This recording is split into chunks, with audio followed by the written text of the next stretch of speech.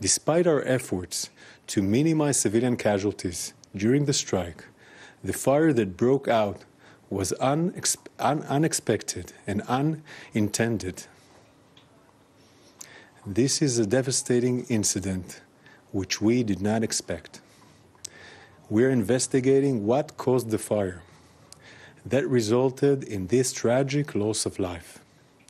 The investigation is ongoing. I will now share the facts that we've gathered so far. As you can see, in our aerial surveillance from the time of the strike, we targeted a closed structure away from tent area. As you can see, there are no tents in the immediate vicinity of the structure that we targeted.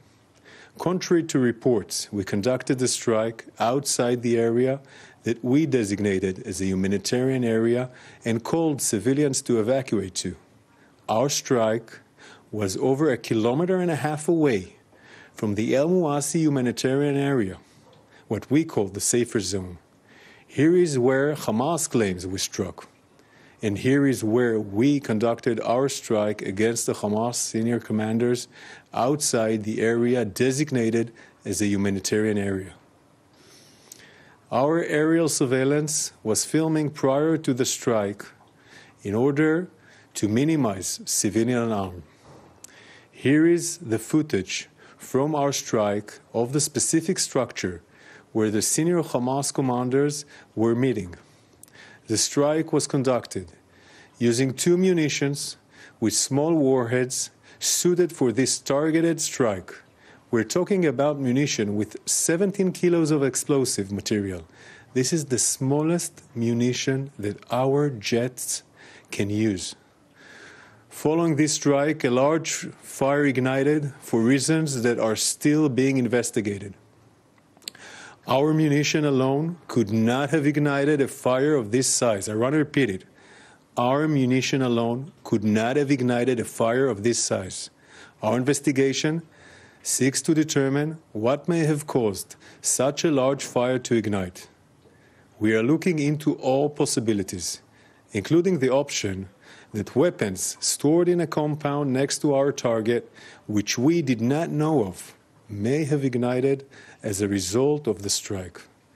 It should be noted, Hamas has been operating from this area since October 7th.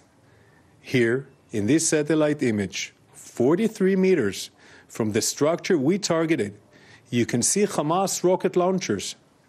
Hamas fired rockets from these launchers at Israel during their massacre on October 7th. We are also assessing footage documented by Gazans on the night of the strike posted on social media, which appear to show secondary explosions, indicating that there may have been weapons in the area. Our signal intelligence intercepted some phone calls that reinforce this concern, raising the possibility that weapons stored in a nearby compound caught fire. Here is one of those phone calls. بعدين قعدهم دخيرة لما صوت السلاح بدأ يتفجر وشمت المسار تتبعتر ابو رفيق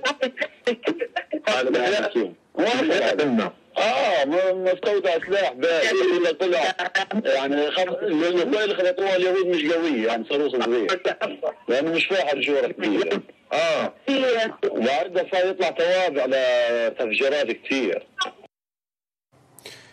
We are working to verify the cause of the fire. It is still too early to be determined. Even when we do find the cause of the fire that erupted, it won't make this situation any less tragic. We took a number of steps prior to the strike to avoid civilian casualties, aerial surveillance from above, using specific munitions aimed at minimizing collateral damage, delaying the attack in order to further assess expected civilian presence, and other means. This incident is being investigated by the General Staff Fact-Finding and Assessment Mechanism, an independent and professional body that is investigating the circumstances of those killed in the area of the strike. This investigation will be swift, comprehensive, and transparent. Our war is against Hamas, not against the people of Gaza, which is why we convey deep sorrow for this tragic loss of life. Questions, please. Question from Fox News. What was seen in the surveillance before the strike was called in? We were working not just with those surveillance that I showed here. There are other things we did that I will not share now in order to verify the existence of women and children in the compound where Hamas members were. And we know that in the compound that we attacked, there were only Hamas members. We're now trying to understand in the compound nearby, what was there? What was that something that ignited the fire? Question from CNN. Were any civilians killed by the IDF-fired munitions, or does the IDF believe that all of the civilian casualties were caused by the fire and or secondary explosion? And what is the name of the munition used? We used the smallest munition that our jet fighters can use. And it's also a very accurate munition.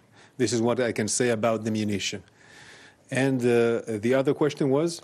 Were any civilians killed by the IDF-fired munition, or does the IDF believe that all of the civilian casualties were caused by the fire and or secondary explosion? The investigation is ongoing, and the fact-finding mechanism will look into it in a swift, comprehensive, and transparent way, and I'm sure we'll supply all those details. Question from Radio France. Can you give us an update on tank advances in Rafah and along the Philadelphia corridor? We are operating in Rafah in a very targeted and precise way. There is still terror in Rafah. There is still Hamas battalions in Rafah. A couple of days ago, launchers from Rafah fired to Tel Aviv. Millions of people went into bomb shelters. There is still terror in Rafah. Today and the day before, we have again detected tunnels on the Philadelphia corridors. Those are tunnels going to Sinai. We are talking to the Egyptians. We are demolishing those tunnels. We are working in a precise and targeted way. There's still hostages in Rafah. And we need to make sure that we do everything we can to bring our hostages back home. שאלה מכאן 11, הפלסטינים מדווחים בדקות האחרונות על 21 הרוגים מתקיפות של צה"ל במערב העיר רפיח באזור המואסי. מה ידוע לנו על זה? אני לא מכיר את האירוע הזה. אנחנו נשים את האירוע הזה לתוך בדיקה ואנחנו נעדכן אתכם בהקדם. Into this and we will inform you as soon as possible. Thank you very much.